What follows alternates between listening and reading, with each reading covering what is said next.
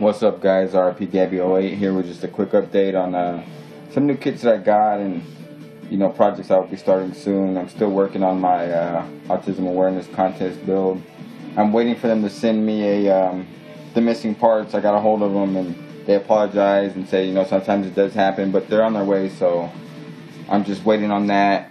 I'm still debating on the chassis or what kind of chassis I'm going to do with it, and then kind of just start piecing this together. I still got to order some stuff from Coast Airbrushing, but that will be on its way. I don't know if I'm going to be able to complete both of those, the Tahoe and the Impala, but for sure I'm going to do the Tahoe because that's my main contest entry. And then that's it. So I just want to share with you guys what I got today at Hobby Lobby. And then, of course, I don't know if some of you guys know, but they are selling kits at Walmart again. So I went in there the other day and grabbed a kit. But let me show you what I scored today. I've got the 49 Mercury. Awesome kit, I love it. The 48 Ford Custom Coupe. Also, I've never painted with Model Master. I seen these two colors and I just had to grab them. They are Turn Signal Amber Metallic. So I'm gonna use those. I'm real curious to see what this kit's like. I think Dr. Cranky's built some. I haven't opened this kit to see what it's like, but I'm excited to get on that one. I have built one of these, and actually it's still sitting on the shelf that I might re-strip the paint off of and reshoot and get it back together. The only trouble is with that, I did a lot of body work on it, and Dr. Cranky, you know that once you put that stuff in the purple pond, you use the purple pond, I use dot 3. It does take off the body work, the putty that you use. I have no idea why it does that, and I hate it. I hate it. But those are two I got today, as well as the 55 Bel Air. The price on this, $863. I couldn't beat that, so I grabbed it.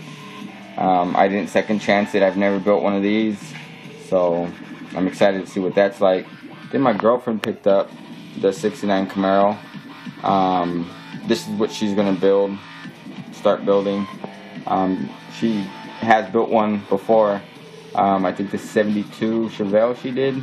Some of you guys may have seen her video. It's an older video, but this is going to be her second kit, so I'm excited to get her started with that.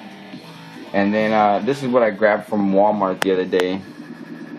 It's definitely not my style, but I have great big plans for this thing.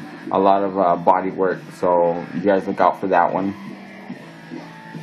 And then the only thing I've done to that is added the diesel axle to it and cut out the back end to get ready for the C-notch.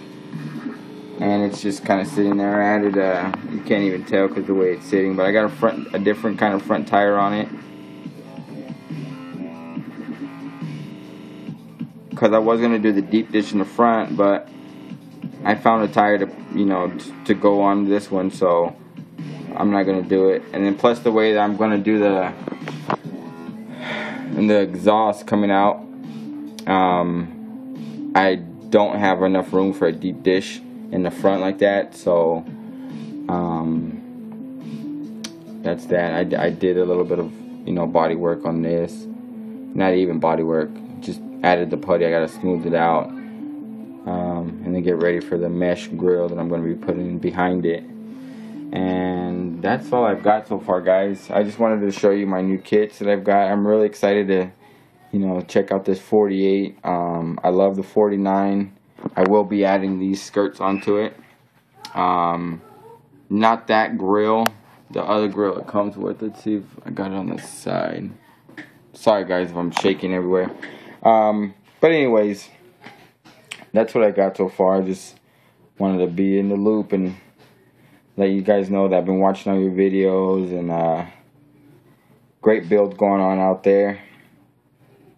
My computer is acting crazy again, so I'm watching them from my cell phone again. which sucks. But anyways, keep building, guys. Thanks for the comments. I love the comments. I know there's one of you guys out there who's asking about how I do the front, what is it called? The stance for the Daytons. I'll show you guys that later on. And then you guys also asked about the clear effects. Let me show you the clear effects. You can get that at AutoZone. And I found out that this doesn't, you know, make the best finish clear, but it does have its, you know, its little bling into it, as Dr. Cranky calls it. It's not the best, so what I do is just sand it down a little bit and go over it with clear. I could be wrong, maybe I'm doing it wrong, but when I know when I added this and try to call it a day, it dulled it real bad. I don't know. Any questions? Ask Dr. Cranky. You know, that guy knows how to use this stuff better than I do. But it's great. I love it. And then any other questions, you know, I really don't respond to my comments. It's a lot better if you guys want to know something, you just send me a message. Just because I do 90% of my YouTubing through my cell phone, so it's easier for me to do it, you know, reply on my cell phone through a message than it is a comment. So you guys got any any questions, just go ahead and send me a message, and I'll be more than happy to, you know, answer them for you. But till next time, guys, great builds. Too many videos for me to keep up with, but I'm trying. And I'm going to enjoy the rest of my day off and get some model building done. I'm off tomorrow, so I will get some building. And that's about it, guys. So take it easy.